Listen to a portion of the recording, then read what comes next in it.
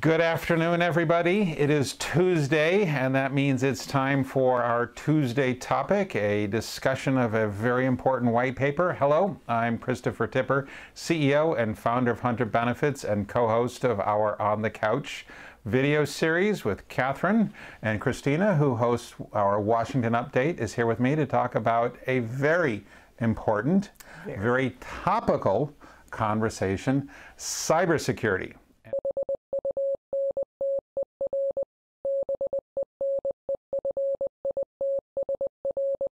And the reason why we're talking about this is because the Department of Labor recently, I can't remember, it's been a couple of weeks now, right? A couple of weeks, yeah.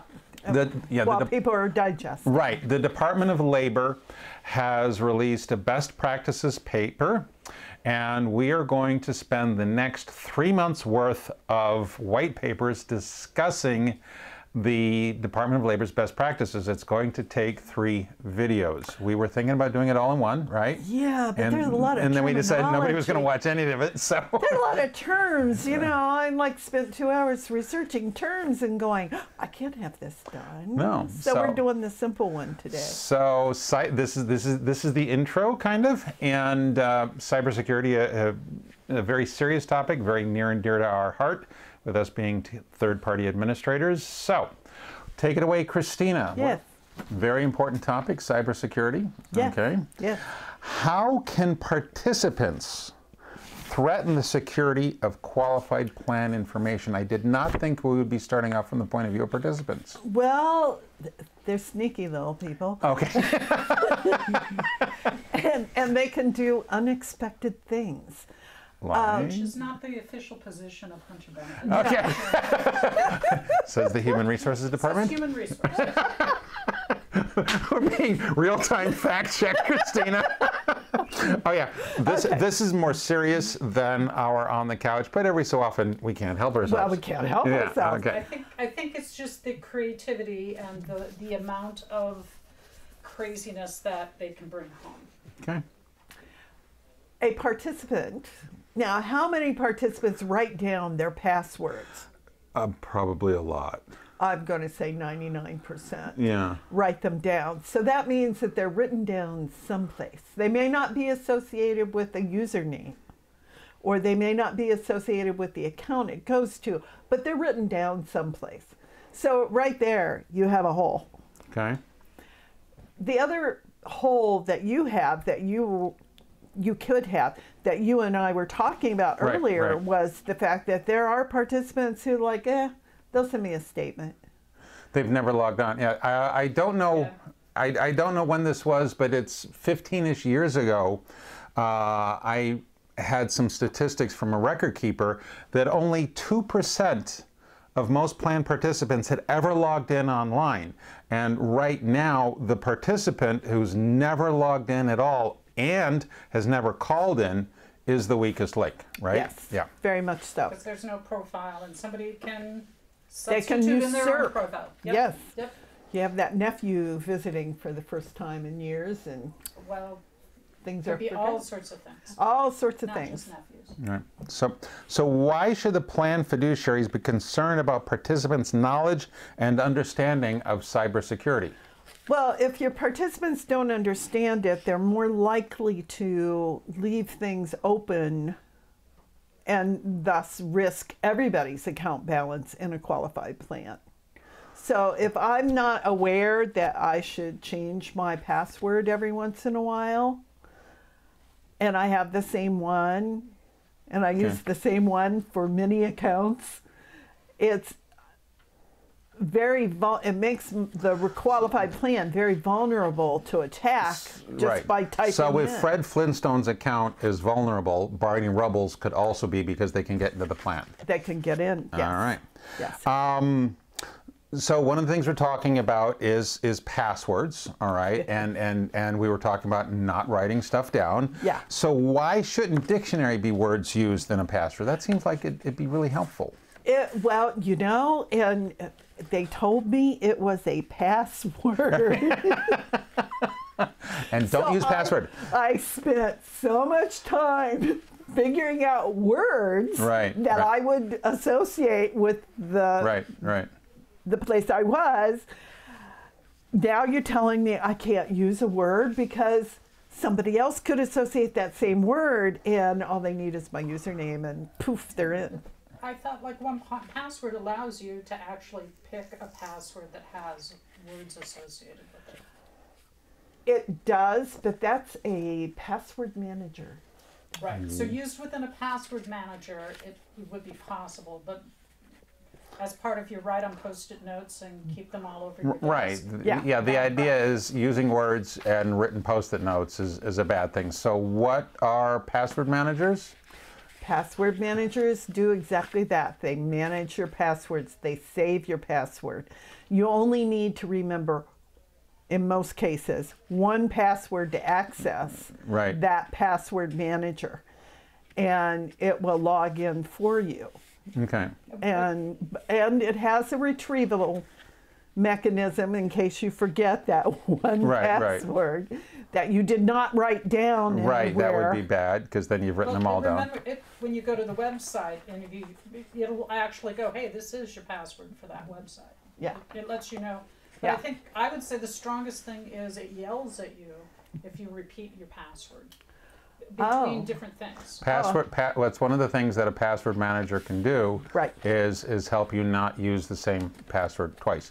But There are also password managers that will change your password automatically as you go from, very cool. yeah. Very so cool. you never know what your password is Which for is that account. as long as you because can it's get been into the changed. password manager. Right. Exactly.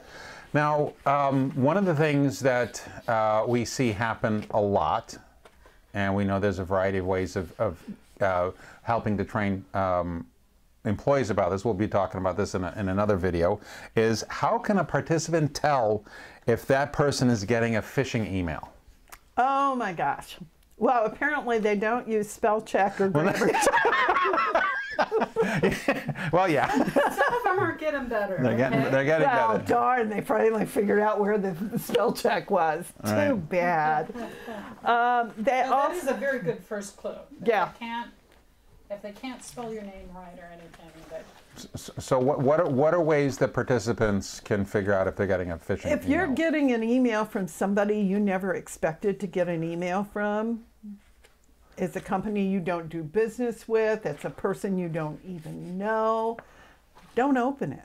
Where did and somewhere, I don't know if it was in relationship to this or something else, but in reference to phishing emails, the shorter the time frame you need to act, Oh yeah. the more likely it's a bad email. The It's more a bad they actor. pressure you to get things done, the more likely it is that they're just hurrying you so that you give them what they want so they can run off and use it Right. before anybody else knows that this is happening. Right. So Yeah. there's and another way I think is there's something about mismatches with The sender, who it says it's from, is not really who it's from. right. So if you look, there'll be a name there, and then there'll be the email or the address, and it doesn't match the name. Right. And I think one of the most important, the biggest safety tip for preventing you from being the victim of a phishing attack is learning how to hover, okay? Right? I mean, seriously, you hover not click, you hover the mouse over your links because you want to see what it says to make sure that it is who it says it is, right? Yeah. So I know we started off talking about the Department of Labor, and here it seems like we're picking on participants. Well, we're not really picking on participants, but this is an area of concern from the Department of Labor's best practices, right? This is one of the places where it's the easiest for a participant to help. Is that true? Mm-hmm. Okay. Well, Yeah. this is called the human firewalls Yeah, sometimes. exactly. You can create other firewalls, but your staff being cognizant of these issues helps with the human firewall.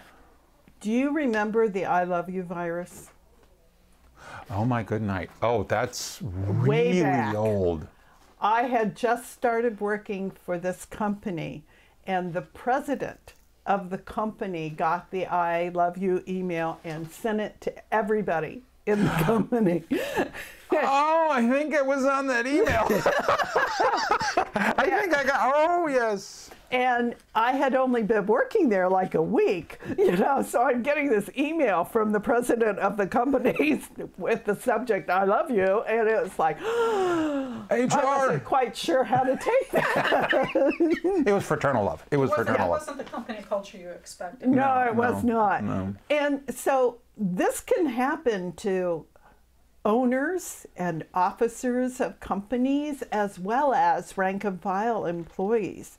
Anybody who spends any time on a computer on behalf of a company can leave that company vulnerable. Good point. I think one of the things that we're going to be discussing a little bit more in depth in video 2 and video 3 is that the financial advisors and the plan sponsors can't think, okay, it's the participant's responsibility, and conversely, the participants can't think, okay, everybody else is taking care of me. Everybody has a role in this. Right. And one of the things we're going to talk about, we're going to talk about the lady in Spain. Yes. I'm just going to tee it up right now. We're going to close it in video 3. All right. Very interesting story, I thought, a little bit of a geek, all right, about a person who'd retired to Spain and had to go through quite some lengths to finally get her retirement account balance sent to her. So we'll talk about that a little bit more in future videos. Is she the lady in red? No, the lady in Spain. We don't know. She could wear any color. She could wear any color. All right. But So- we have this scenario where, now I've lost my Sorry. just took it and Threw it away. It's not just the participants, but a participant who logs into their account and double checks their deposits for their That's right. withholding Right. every payday. That's your best person to find a problem as soon as it happens. The interesting thing about that is that financial advisors have sometimes told me that from a financial planning point of view, that's the worst because they're paying too much attention to what's going on in the account balance. But from a cybersecurity point of view, it's a nice double check to make sure that the right stuff is going to the right place. right account. Yeah. And it's not so much that you're checking the investments. Right. What you're checking is, are the deposits right? Yep. Is the new money the right new money? Coming in. Yeah. And are there withdrawals? And if there are withdrawals, to whom were they paid? Yeah. You should not have surprise withdrawals coming out of your account. Never. So, all right. And so I think sometimes also in terms of cyber crime, they start with small amounts first and then they see how they can go bigger. And so if you're paying attention, you might be able to stop it at the beginning. Yeah. Right. So. Exactly. All right, so we've got a little bit more to discuss with videos 2 and 3 coming to us in June and July. Yes, video 2 talks about the best practices for the employer to have in place. We're focused just on the employer. And then video 3 is talking about the DOL tips for hiring a service provider. Or an investment person.